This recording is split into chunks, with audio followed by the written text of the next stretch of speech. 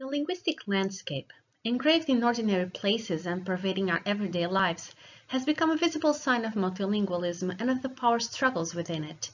Exploring this linguistic landscape has been shown to help teachers and students challenge ideas of language hierarchies and prestige, as well as to engage in meaningful conversations related to their own identities.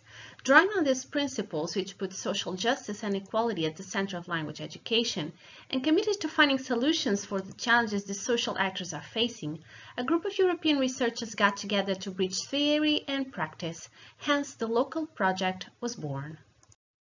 LoCALL, which stands for Local Linguistic Landscapes for Global Language Education in the School Context, is a 3-year Erasmus project which started in September 2019. The project is coordinated by a group of researchers and academics from 5 European universities in Hamburg, Aveiro, Barcelona, Groningen, and Strasbourg. LoCALL aims to promote students' and teachers' language awareness through collecting, analyzing, and pedagogically using linguistic landscapes, LL. In particular, the project aims to bridge indoor and outdoor school activities, involve youth in the active discovery and dissemination of LL, and educate teachers on how to deal with linguistic superdiversity in language education. The project puts students and teachers from all levels of education, but particularly from secondary schools, at the center of education and research processes, regarding them as social actors, but also as co-ethnographers and experts on LL in their own environment. Other key principles of the project are related to the relevance of a pedagogical use of LL to promote the valorization of students' linguistic repertoires, contribute to the development of critical thinking and global citizenship, and foster a sense of belonging.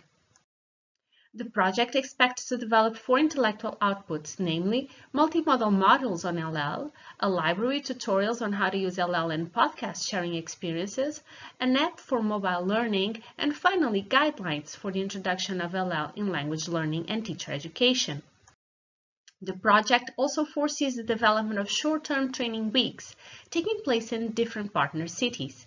Due to the current pandemic, this year's training week was fully online, which allowed the presence of more participants from all over the world. Among the several tasks participants were invited to take part in are the production of what we call the Coronascape video, in which they engaged in the discovery of multilingual homescapes, and the participation in discussion fora, where they commented on the models produced so far, shared their own experience with LL, and reflected on its pedagogical value.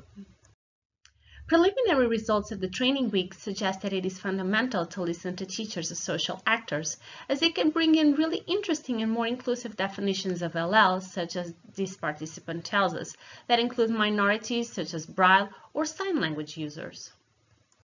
So if you want to know more about this project, please check our website and follow our regular updates on ResearchGate. See you soon!